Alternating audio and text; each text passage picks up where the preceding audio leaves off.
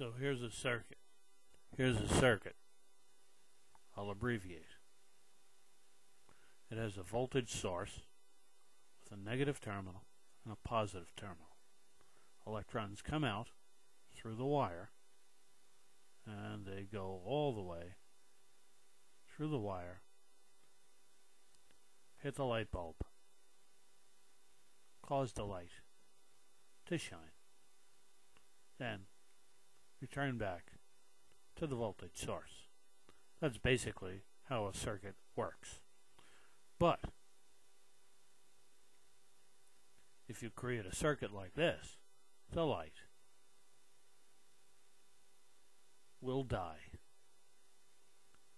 from too much electricity, too much energy. So what we do is we put something in here to lower the energy that hits the light, and that's called a resistor.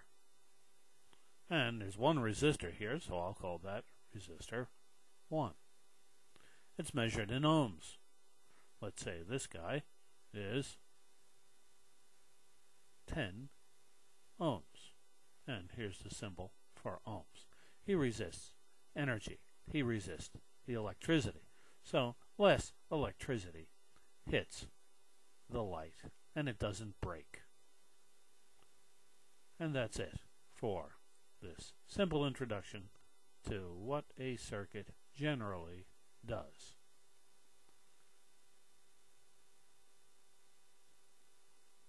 Thank you. Bye-bye now.